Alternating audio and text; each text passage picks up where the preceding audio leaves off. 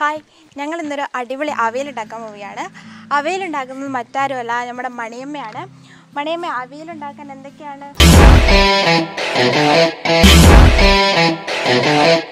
ചേന മുറിച്ച് വെച്ചത്, വാഴയ്ക്ക മുറിച്ച് വെച്ചത്, കാരറ്റ് അരിഞ്ഞത്, ചേമ്പ് അരിഞ്ഞത്, കിഴങ്ങ് അരിഞ്ഞത്, വെള്ളരിക്ക അരിഞ്ഞത്, കുമ്പളങ്ങ അരിഞ്ഞത്, പച്ചമുളക്, പടവലങ്ങ, മുരിങ്ങക്ക, പയർ, ഇത് മഞ്ഞപ്പൊടി, മുളക് പൊടിയും കൂടെ തിരുമ്മി വെക്കേണ്ടത്. പുളി പിഴിഞ്ഞ് ചേർക്കണം. ഇത് ഉപ്പ്. ഇത്രയും ചേരുവകളാണ് ഇതിലാണ്. വേറെ എന്തൊക്കെയാണ് വേണ്ടത്? ഇനി ഇതിൽ തേങ്ങ ചേർത്തിട്ട് അതിനകത്ത് ജീരകം ചേർത്തിട്ട് അത് പകുതി അരയാവുള്ളൂ. പിന്നെ ചെറിയ ഉള്ളി അത് ചതച്ചെടുക്കുക. പിന്നെ കറിവേപ്പില ഇത് വെന്ത് കഴിഞ്ഞിട്ട് മതി അല്ലേ? എന്നാൽ നമുക്ക് ഉണ്ടാക്കാൻ തുടങ്ങാം അല്ലേ? തുടങ്ങാം. രണ്ട് തരത്തിലുണ്ട്, പക്ഷേ ഇത് തിരുവിതാംകൂർ തരത്തിലാണ് ഉണ്ടാക്കാൻ പോകുന്നത്. രണ്ട് തരത്തിലുള്ള അവിയലുണ്ട്, തിരുവിതാംകൂർ സ്റ്റൈലും മലബാർ സ്റ്റൈലും. ഇന്ന് മണിയമ്മ നമുക്ക് വേണ്ടി ഉണ്ടാക്കാൻ പോകുന്നത് തിരുവിതാംകൂർ സ്റ്റൈലാണ്. തീ കത്തിച്ചിട്ട് തുടങ്ങാം അല്ലേ? ഞാൻ കത്തിച്ചു തരാം.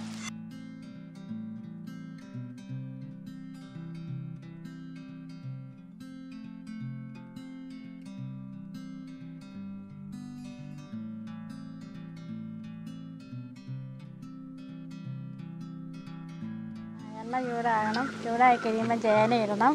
ചേന ശകലം വേവുള്ളത് കൊണ്ട് കുറച്ച് നേരം ഇളക്കി കഴിഞ്ഞിട്ട് ബാക്കി സാധനങ്ങൾ ഇടുകയുള്ളൂ. അതിപ്പം മൂത്ത് വരുന്നുണ്ട്, വേറായി. പച്ചക്കായ ഇട്ടു. ഇനി കാരറ്റ് ഇടുക.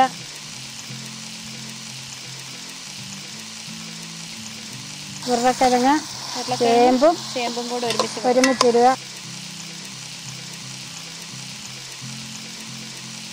ഇനി അതൊന്ന് ശകലം വാടി കഴിയുമ്പം ഇനി എല്ലാ സാധനവും കൂടെ ഇട്ടിട്ട് കുമ്പളങ്ങയും വെള്ളരിക്കയും എല്ലാം കൂടി ഇട്ടിട്ട് മഞ്ഞപ്പൊടിയും തിരുമ്മി അതും ഇട്ടു. ഇത് അത് വെള്ളരിക്ക. ഇനി പടവലങ്ങ, ഇനി മുരിങ്ങക്ക, പച്ചപ്പയർ,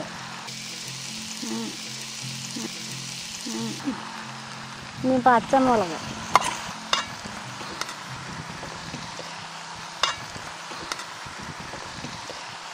സവാള കാട് അരിഞ്ഞിട്ട് ഒരു മുറി. ഇനി മഞ്ഞപ്പൊടിയും മുളക് പൊടിയും കൂടെ ഇട്ട് എല്ലാം കൂടെ ഒന്ന് കൂട്ടി യോജിച്ച് ഇനി വെള്ളം ഒഴിച്ച് അവിടെ ഇരുന്ന് ഒന്ന് വേകട്ടെ.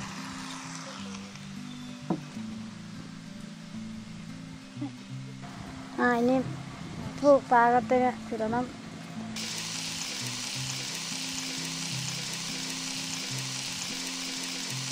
എത്ര ഇത് വേണം? 2-3 ഇടാം. അതെയോ?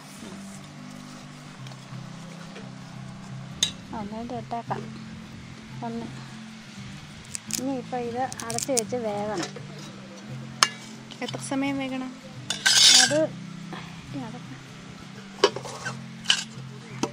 അത് ഇവിടെ ആയതുകൊണ്ട് ഇച്ചിരി താമസിക്കും. 10-15 മിനിറ്റ് ഇരുന്നാലേ ഇത് വേഗമുള്ളൂ. കാറ്റുള്ളതുകൊണ്ട് ആവി കയറി വരണ്ടേ. നേരം തിളക്കട്ടെ. എന്നാലും ഇത് നമുക്ക് അരയ്ക്കാനുള്ളത് അരച്ച് വെക്കാം. ഉള്ളിയും തേങ്ങയും കാന്താരിയും 1.5 മുറി തേങ്ങയും ചെറിയ ഉള്ളി അത് നല്ലപോലെ അരയണ്ട, പാകത്തിന് ചതച്ചാൽ മതി. എന്നിട്ട് പിന്നെ ഇത് വെന്ത് കഴിയുമ്പം പുളിയും പിഴിഞ്ഞ് വെളിച്ചെണ്ണയും ചേർത്താൽ മതി. മണിയമ്മ ഇപ്പോഴും അവിയലൊക്കെ ഉണ്ടാക്കാറുണ്ടോ? ഞാൻ തിരുവിതാംകൂറിൽ ആയിരുന്നല്ലോ താമസിച്ചുകൊണ്ടിരുന്നത്. അന്നേരം തൊട്ടേ ചെറുപ്പം മുതലേ അവിയലും സാമ്പാർ, പച്ചടി, തോരന്, നമ്മുടെ ആ രീതി അവിടുത്തെ രീതി എല്ലാം ആയിരുന്നു ഉണ്ടാക്കിക്കൊണ്ടിരുന്നത്. പിന്നെ ഇവിടെ വന്നു കഴിഞ്ഞപ്പം പിന്നെ രീതികൾ മാറി. എന്നാലും ഞാൻ ആ ശൈലി ഉണ്ടാക്കും. ഈ മലബാർ സ്റ്റൈൽ ഉണ്ടാക്കാറുണ്ടോ? മലബാർ സ്റ്റൈൽ ഉണ്ടാക്കും. പിന്നെ എല്ലാവർക്കും ഇപ്പോൾ ഇവിടെ ഉള്ളവർക്ക് അതല്ലേ ഇഷ്ടം, മലബാറിലുള്ളവർക്ക് അതല്ലേ ഇഷ്ടം. അത് കാരണം ഇപ്പോൾ സാമ്പാർ വെക്കുവാണെങ്കിൽ നമ്മുടെ തിരുവിതാംകൂറിൽ ഈ തേങ്ങ വറുത്തരക്കില്ല, ഇവിടെ അത് വറുത്തരക്കും. എന്നാലേ ഇവിടെ ഉള്ളവർക്ക് ഇഷ്ടമുള്ളൂ. അങ്ങനെ ഒക്കെ പല കറികളും അങ്ങനെയാണ്. ഇവിടെ തേങ്ങ അരച്ച് മീനൊക്കെ കറി വെക്കുമ്പോൾ വാളംപുളിയാണ് പിഴിഞ്ഞൊഴിക്കുന്നത്. പിന്നെ നമുക്ക് അങ്ങനെ ശീലമില്ലല്ലോ. വാളംപുളിയല്ല, കുടംപുളി ചേർത്ത് വെക്കുന്നത്. അങ്ങനത്തെ രീതികളൊക്കെ മാറ്റമുണ്ട്. പിന്നെ നമ്മൾ നമ്മുടെ രീതിയിൽ അങ്ങ് വെക്കുന്നു. ചിലത് പോകുമ്പോൾ പിന്നെ ആ രീതിയിൽ അങ്ങ് വെക്കുന്നല്ലാതെ.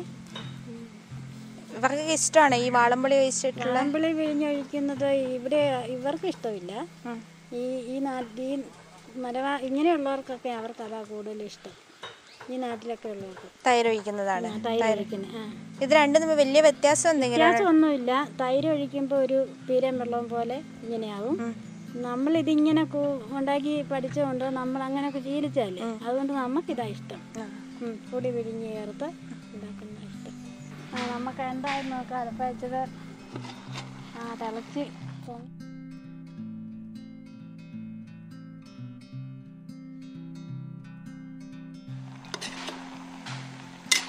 ഒന്ന് ഇളക്കി വെക്കാം. പുറത്തായോണ്ടായി തീ എല്ലായിടത്തും തീ പുറത്തോടെ പോവുമല്ലേ.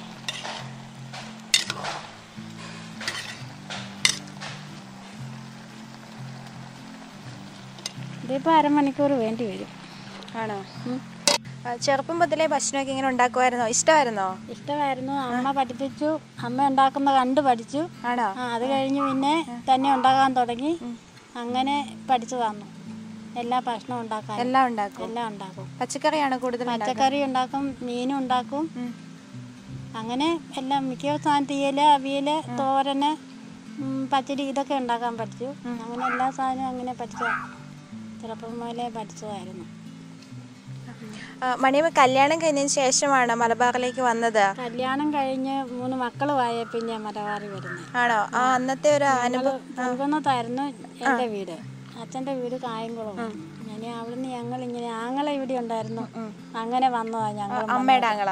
എൻ്റെ ആങ്ങള ആദ്യം വന്നു. അത് കഴിഞ്ഞ് ഞങ്ങളും വന്നു. അങ്ങനെ പിന്നെ മലബാറിലായി താമസം. തിരുവിതാംകൂറിലേക്ക് പോകുന്നതാണ്. ഇവിടെ വന്നപ്പോൾ എങ്ങനെയായിരുന്നു? ഇവിടെ വന്നപ്പം ഭയങ്കര കുന്നിൻ്റെ മണ്ടയിലായിരുന്നു താമസിച്ചുകൊണ്ടിരുന്ന. പാനോമലയെന്ന് പറയും. ഞങ്ങൾ വെലങ്ങാടല്ലായിരുന്നു. വെലങ്ങാടാണ് എൻ്റെ വീട്. പാനോമലയെന്ന് മലയാ മുഴുവനും. എന്നിട്ട് മലയൊക്കെ കണ്ട് പേടിച്ച് കുറേ നാളൊക്കെ പന്നിയൊക്കെ നടക്കാൻ അറിയത്തില്ലല്ലോ. അതെല്ലാം കഴിഞ്ഞ് പിന്നെ ഭയങ്കര കാടുകളും വനങ്ങളായിരുന്നു. താമസിക്കുന്ന വരയുടെ അടുത്തും എല്ലാം ഫോറസ്റ്റ് ഉണ്ട് എന്നാലും. എന്നിട്ട് ആ മരങ്ങളെല്ലാം വെട്ടി ചുട്ട് വലിയ ആൾക്കാരെല്ലാവരും കൂടി ചുട്ടിട്ടാണ് ഈ നെല്ല് ഉണ്ടാക്കി. ആദ്യം നെല്ലെല്ലാം കഴിഞ്ഞ് പിന്നെ ആ സ്ഥലത്ത് തന്നെ കപ്പയിട്ട് കഴിഞ്ഞ് പിന്നെ അതൊക്കെ ആയിക്കഴിഞ്ഞപ്പം പിന്നെ പച്ചക്കറി ആയിട്ടും എല്ലാം നടാൻ തുടങ്ങി. അങ്ങനെയൊക്കെ പൊതുവായപ്പോൾ എല്ലാ സാധനവും ഉണ്ട്. ചേനയും കപ്പയും പച്ചക്കറികളും സർവ്വ സാധനങ്ങളും വന്നിട്ടാണ് ഉണ്ടാക്കി തുടങ്ങി. ഇനി ഞങ്ങൾ വരുമ്പോൾ കുറേ കാടെല്ലാം തെളിച്ച ആൾക്കാരിങ്ങനെ താമസിച്ചുകൊണ്ടിരിക്കുന്നതല്ലേ. അന്നേരം അത്ര ഇതില്ലായിരുന്നു. എന്നാലും മലയൊക്കെ ആയിരുന്നു ഭയങ്കര. ഇപ്പോഴും അതെ കേട്ടോ, മലയാ. വന്നപ്പോൾ അപ്പം ഭക്ഷണമൊക്കെ എന്തായിരുന്നു? ഞങ്ങൾ വന്നപ്പം ഈ കപ്പയൊക്കെ ഉണ്ടല്ലോ, നേരത്തെ വന്നവരൊക്കെ കപ്പയൊക്കെ ഇട്ടിട്ടുണ്ട്. കപ്പ പിന്നെ നെല്ലുള്ളവരുണ്ടായിരുന്നു അന്നേരം ആദ്യമൊക്കെ വന്നവർ. അങ്ങനെ ആങ്ങളെ ഇങ്ങോട്ടല്ലേ വന്നേ. അന്നേരം അവർക്കുണ്ടായിരുന്നതുകൊണ്ട് ആ വർഷമൊക്കെ അങ്ങനെയും കഴിഞ്ഞു. അത് കഴിഞ്ഞ് പിന്നെ ഞങ്ങൾ വേറെ പെരയൊക്കെ വെച്ച് ഞങ്ങൾ കപ്പയും സർവ്വ സാധനവും നടാൻ തുടങ്ങി. നല്ല അധ്വാനിയായിരുന്നു ഞങ്ങളുടെ അച്ഛന്. അങ്ങനെ സർവ്വ സാധനങ്ങളും നട്ടും പെറുക്കി വിറ്റുമൊക്കെ ഉണ്ടാക്കി ഞങ്ങൾ അവിടെ സ്ഥലം മേടിച്ച് പെരയും വെച്ചു. പിള്ളേരെ 3നെയും കല്യാണം കഴിഞ്ഞു. അച്ഛൻ അങ്ങ് പോവുകയും ചെയ്തു. ഞാനിങ്ങോട്ട് ഞങ്ങളുടെ കൂടെ ആവുകയും ചെയ്തു. ഇനി എന്തായാലും നമുക്ക് നോക്കാം. ഇനിയിപ്പം വെന്തോന്ന് നോക്കാം. ഒന്നും ആയില്ലേ? മുരിങ്ങക്കൊക്കെ അത് പച്ചച്ചിരിക്കുന്നു. അത് കാറ്റ് കൊണ്ടേ അടിയിലോട്ട് തീ അങ്ങനെ ചെല്ലുന്നില്ല, മുകളിലേക്ക്. അവിയൽ വെച്ച കഷ്ണങ്ങളൊന്നും ഉടയരുത്. ഇവിടെ മൂടി വെച്ച് ഒന്നുകൂടെ വേകട്ടെ, കുറച്ച് സമയം കൂടി ഇരിക്കട്ടെ. എന്നാൽ ഇനി നമുക്ക് ചായം നോക്കാം. എന്നിട്ട് അരപ്പുമൊക്കെ ചേർത്ത് ആദ്യം ഉള്ളി ചേർക്കാം. അത് കഴിഞ്ഞ് തേങ്ങ ചേർക്കാം. അത് കഴിഞ്ഞ് പുളി പിഴിഞ്ഞൊഴിക്കാം. എന്നിട്ട് എണ്ണയും ചേർത്ത് ഒരാവി കയറി കഴിയുമ്പം വാങ്ങാം.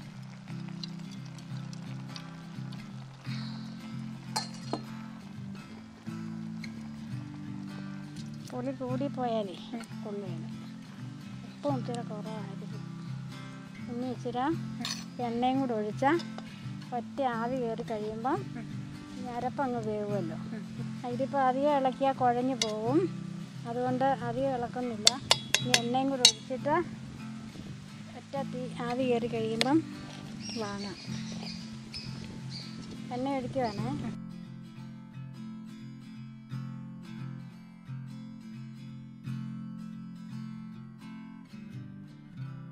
ഒന്നും കൂടെ ആവി കയറിയിട്ട് നമുക്ക് വാങ്ങാം. ഈ അവിയലേ പുളി ഒഴിച്ചതും തൈര് ഒഴിച്ചതും തമ്മിൽ എന്തെങ്കിലും പ്രത്യേക വ്യത്യാസം എന്തെങ്കിലുമൊക്കെ തോന്നുന്നുണ്ടോ? വ്യത്യാസം എന്ന് പറഞ്ഞാൽ ഇവിടുത്തെ അവിയൽ നല്ല ചാറ് പോലെ ഇരിക്കും. നമ്മൾ അവിടെ അവിയൽ ഉണ്ടാക്കിയ കഷ്ണങ്ങളൊന്നും ഉടയാതെ ഇലയിലൊക്കെ ഒഴുകിടുമ്പം നല്ലപോലെ കുഴഞ്ഞ് അവിടെ ഇരിക്കുള്ളൂ. കഷ്ണങ്ങളൊന്നും ഉടഞ്ഞു പോകാതെ നല്ല രീതിയിൽ അത്ര ഒരു വ്യത്യാസമുണ്ട്. ഇവിടുത്തെ അരിയും എല്ലാം കൂടെ ഒഴിക്കുമ്പം കുഴഞ്ഞ് ചാറ് പോലല്ലേ, അത്രയും വ്യത്യാസമുണ്ട്. തീ കയറി വരുന്നുണ്ടല്ലേ? തിളയ്ക്കുന്നുണ്ട്. തിളച്ച് കഴിഞ്ഞ് പൊങ്ങി വന്നാൽ പിന്നെ ആ ഉള്ളി അങ്ങ് വേവുമല്ലോ. ഉള്ളി കണ്ടാൽ പിന്നെ നമുക്ക് വാങ്ങി വെക്കാം. അന്നേരം അതിൻ്റെ കാര്യം. പിന്നെ പുളിയും ഉപ്പും വേണമെങ്കിൽ പിന്നെ ചേർക്കാൻ ചാണം കൂടെ. നമ്മൾ കരിക്കാത്ത വീട്ടിലൊക്കെ വെക്കുവാണെങ്കിൽ ഇതിപ്പോൾ പെട്ടെന്നാകുകയാണ്. ആയി തോന്നുന്നു. ആയി.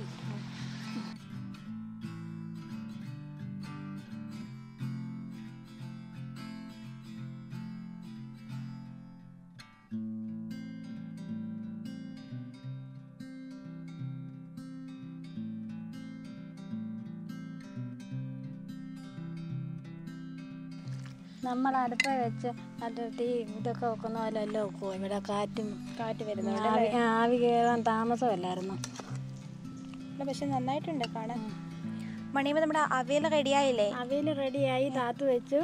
ഇനിയിപ്പം വിളമ്പി കഴിച്ചു നോക്കാം അല്ലേ? അങ്ങനെ മണിയമ്മ തയ്യാറാക്കിയ അവിയൽ ഇവിടെ റെഡി ആയിട്ടുണ്ട്. നമുക്കൊരു പ്ലേറ്റ് എടുത്തിട്ട് കഴിച്ചു നോക്കാം.